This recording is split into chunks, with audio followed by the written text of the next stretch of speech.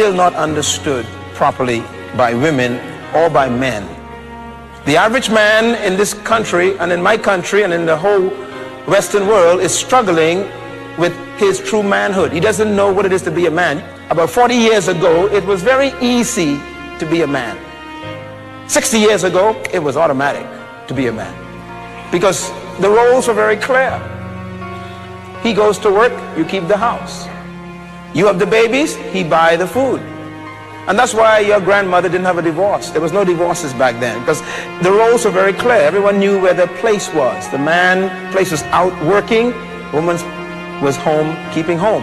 And then the man bought the home, the woman cleaned it and kept it. The man bought the food, woman cooked it and served it. It was very simple. Matter of fact, most women and men at that time didn't have a problem with one another, because there was no competition and no contention. It was so tough to survive 60 years ago that everybody had to keep their roles clear. It was simple to be married and to love one another. Matter of fact, your grandmother and grandfather did not really express love the way you express love today, because they didn't have no time to do it. He was busy working 10, 12 hours a day. By the time he came, all he wanted was food, sex, and bed. And you know, the woman back then didn't complain. Why? She understood. He worked all day, he was tired, she had his food ready, she fed him, had sex, went to bed, he's happy. Next morning he goes back out in the forest, on the jungle of life, and worked for her and take care of the kids. And so she actually respected him because he did that. He worked hard. And she was respected by him because he knew she took care of the kids and the home and everything. So they respected one another. There was a high respect for each other. Their love was based on their roles. She loved him because he worked so hard to keep the family together. There was this mutual respect. And then something happened. World War II came. World War II changed the world in ways we have not calculated yet. Hundreds of thousands of men in America went to Europe to fight. The men used to work in the factories, but now when the men are gone, the women were asked to make bullets, and instead of sewing, they had to learn to make tanks. And if you study the history of America, that's when women began to leave the home to go out and work for the war machinery. So the men are in the battlefield, they left home. The women now have to go and make the bullets for the men to use in the guns. After the war was finished, 1945, the men come back home, and there's no one home. Where is she? She's in the factory. Guess whose job that used to be? His job. So now he comes back with two problems. One, the home's empty, and she has his job. Problem, she's now earning revenue. So now we got three problems, because he used to provide everything. That's why she respected him. Now she's making more than he's making, so the respect has dropped. Thirdly, they used to need each other.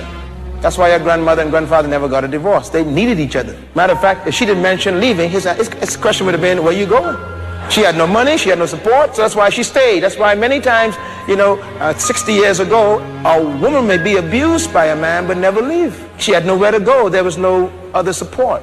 So she stayed. She made the marriage work. He made the marriage work. But now we got a new equation. We got women out working now. We got men displaced and they're not sure what to do. And back then, a man's manhood was measured by simple things like he builds the house for her, he earns the food, he brings home the bacon, he pays the utilities, he takes care of the kids as far as their maintenance, and he protects the family. And it was clear, that's what a man does. She was very clear. What she did was she kept the house clean, she kept the kids in order, she cooked the food, and she took the money and distributed properly. But now here comes a new equation. He comes home, and today is still being felt. He doesn't know what it is to be a man anymore. I mean, women, and it's not your fault, please don't think it's your fault. It's what happened to our social structure. So now we have men today, since World War II, don't know how to be a man. Now your grandfather told you, oh, you want to be a man, put your foot down in your house. Your answer is not my house. So he's frustrated. So what does he do? The only thing that he has left is his strength. So the result is domestic abuse. And that's why domestic violence is so high. Because we got a male in crisis who is frustrated at misunderstanding what manhood means. Because you see, in the past, womanhood and manhood was measured by the roles that they played. But now the roles are gone. 40 years ago, the man brought home the bacon. Today, the woman owns the pig. Am I right? What do you do when the woman makes more money than you? Men fall apart. They don't know what to do with that. They don't know, well, how am I supposed to feel like a man if you make more money than me? See, and he feels this crisis inside. Now let me tell you what's happening to the male. Here's a verse you never saw before, guaranteed. It's found in Psalm 62. It talks about exactly what's happening to the male right now in your country. Psalm 62 talks about how we are treated as males. Here's what it says in verse 3. How long will you assault a man? Would all of you throw him down this leaning wall, this tottering fence? That's what they're doing to us. We are already leaning, and they're pushing us. You could never do anything right, they say. You're just like your pa, they say. You could never succeed in anything. You are a loser. You can't even keep your children. You can't take care of your wife. You can't keep a job. They keep pushing. Look at that. How long will you assault a man? Society is assaulting us. David says they fully intend to topple him from his lofty place. Talking about man now. They take delight in lies. They lie on us. They lie with their mouths and they bless, but in their hearts they curse us. He's talking about what they do to men. Listen to this. He says, but find rest, O my soul. David says, even though they try to destroy me as a male, I find my rest, O my soul, in God alone. My hope comes from him. Are you listening to me? He alone is my rock and my salvation, and he is my fortress. I will not be shaken. So here's what I call the male's mind today. Most of you could relate to this list.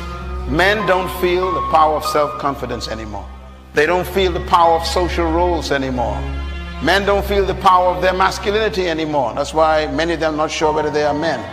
Many men don't feel like they're wanted by women anymore.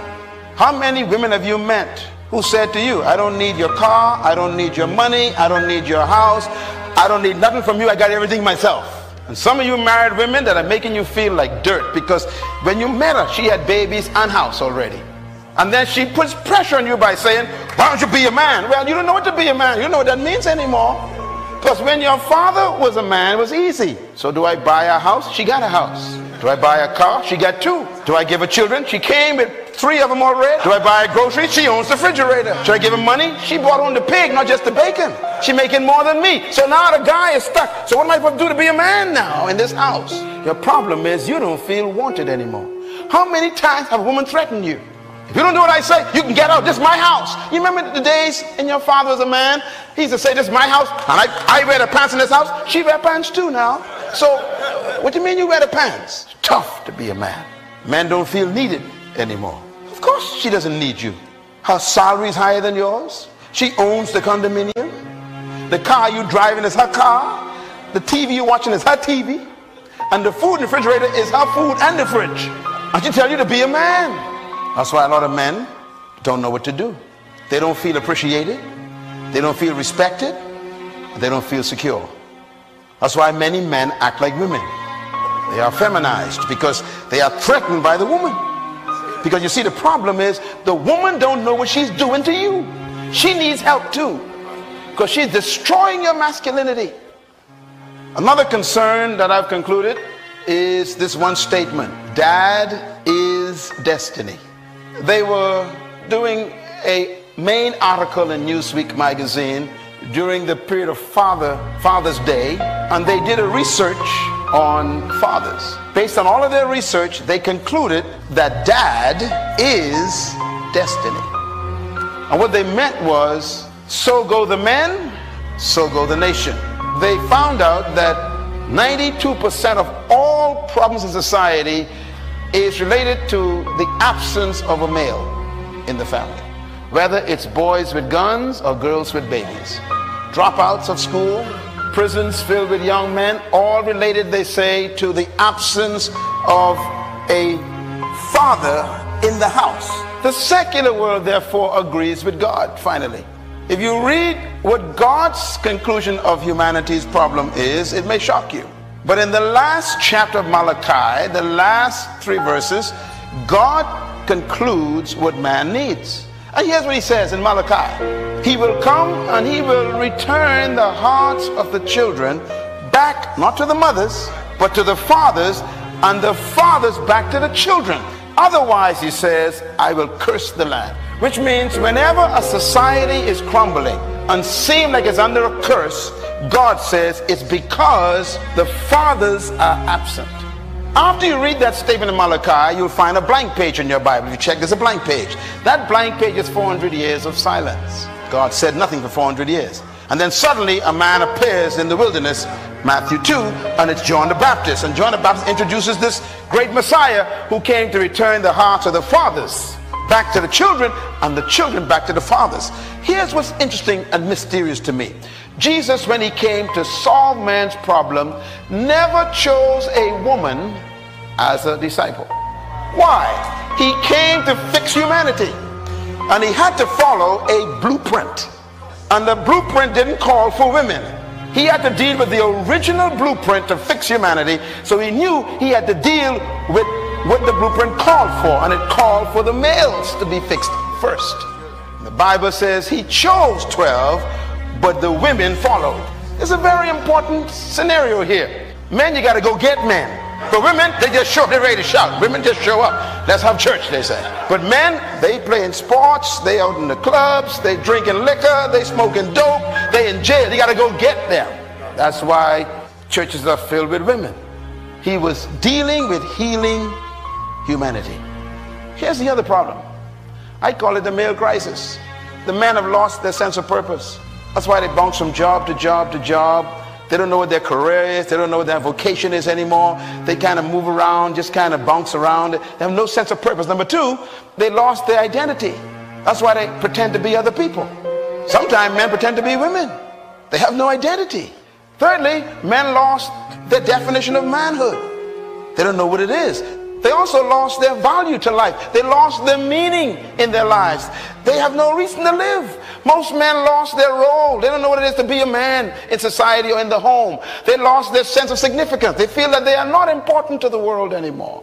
And the average man, that's why he drinks and is in gangs and he kills and he shoots and he domestically violates his family, because he is a man who has no sense of value. He has no vision. He lost his sense of importance. He also lost his sense of authority. How many men are afraid to lift their voice in their own house? The children that live in your house ain't yours. So what do you do with them when they curse you back? They tell you, you're not my daddy. I mean, this is frightening to some men. That's why a lot of you men, I know you're quiet in here.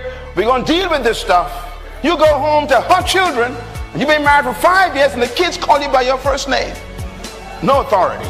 And you can't correct them when they curse and do foolishness. You can't even correct them. There's no authority in the house. So you feel like a slave, like a dog. That's what men are dealing with today. And they are in this room. Men lost their sense of respect. No one respects the male anymore. So he doesn't respect himself either. And then men also lost what I call their own manhood. They lost their manhood. This is why they try to define manhood in very difficult ways. Now let me tell you the result of all of this crisis. The result is this, very important list. First of all, the challenge is that the male is struggling with his purpose. He doesn't know why a male was created. He also is struggling with his manhood. He doesn't know what it is to be a man, and he also doesn't know what it is to have authority. He's trying to regain authority by force or by abuse. Men are also struggling with their self-image. They're not sure how to be a man, so they imitate other men who are not worthy of imitation. They're trying to find their image. And then men are also trying to live with a woman in the 21st century. It's almost impossible to live with a woman in the 21st century because she doesn't need nothing from you. You buy a woman a gift, she said that's cheap, and then break your heart. You can't buy a car, she got 2 of them. You can't buy her clothing, she got a closet full when you met her. So men are struggling with how to live with a woman who has everything. Challenging. And when you meet a woman who has her own house, her own car, refrigerator, food, clothes, and everything else, and you move into the house after you get married, it ain't your house.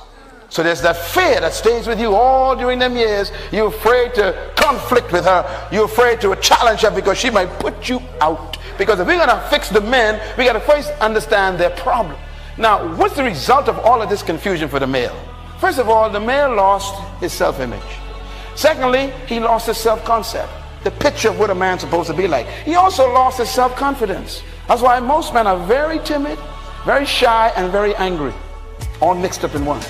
They also lost their self-worth. They don't feel valuable anymore. You know what made my father feel valuable? When my mother told him, "Thank you for bringing home food. Thank you for having a roof over our heads. Thank you for providing for the kids." That made him feel valuable. But you don't hear that no more today, because the kids under the roof are hers. So you're struggling just to feel important to your wife.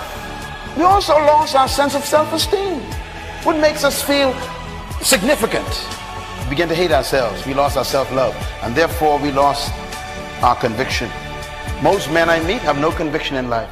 They just want to kind of pay a bill and die. There's no sense of assignment, no sense of purpose, no sense of living for a reason. No conviction. That's why they sleep around. No conviction. Have babies all over the city. No conviction. This resulted in a condition that we're dealing with. I call it the male condition. The average man is confused. Why? He's confused with everything. He don't know who he is, why he is, where he is, what he is, and why he's going, where he's going. He don't understand the women, don't understand what women want, don't understand what society wants from him. So he's confused. And therefore he's also angry. You won't admit that, but I know that's true. And your anger is deeply concealed. I guarantee you that all the men in prison are angry men. All. Listen, I've done interviews with these men. Everyone was angry. And 90% of them was angry at their father who they never met, or who they never saw, or who was never there, or who they couldn't talk to. They were angry, and their anger comes out in frustration. And the frustration comes out in self-hatred, and the self-hatred is manifested in depression. And most men are depressed, and they quietly carry their anger. We got to get rid of that anger. Domestic violence comes from resentment. That results in social abandonment. That's when men give up on society. There's no hope. No use to me going to school. No use to me trying to get a good job.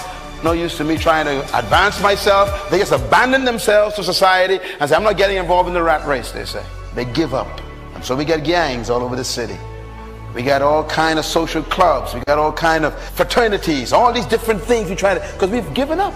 And the last thing is that men manifest this hatred in domestic abdication.